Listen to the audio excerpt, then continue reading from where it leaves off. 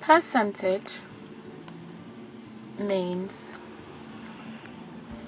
per 100, or in simple terms, out of 100. So when you see 10% written, it really means 10 out of 100. If you see 1%, it means 1 out of 100. If you see 150%, 150 out of 100. So, you will often get questions where you have to work out a percentage of a number.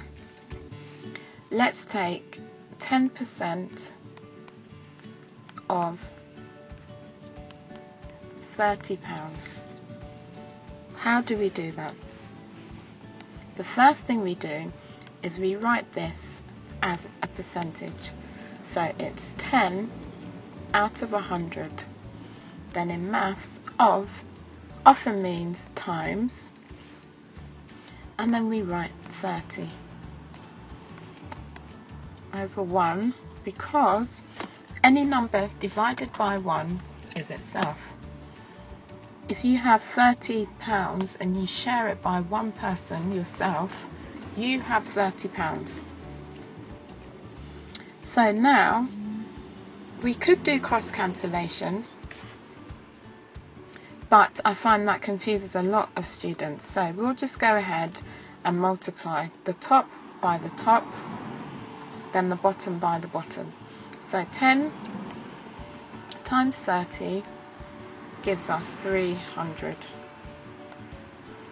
100 times 1 gives us 100. Then now we can cancel, and we can cancel the zeros. So cancel 1 0 at the bottom and 1 at the top. 1 at the bottom, 1 at the top. In any order, as long as you don't do more at the bottom than there is at the top, or vice versa. So we are left with 3 out of 1, which is the same as 3 divided by 1, and 3 divided by 1 is 3. So 10% of £30 is £3.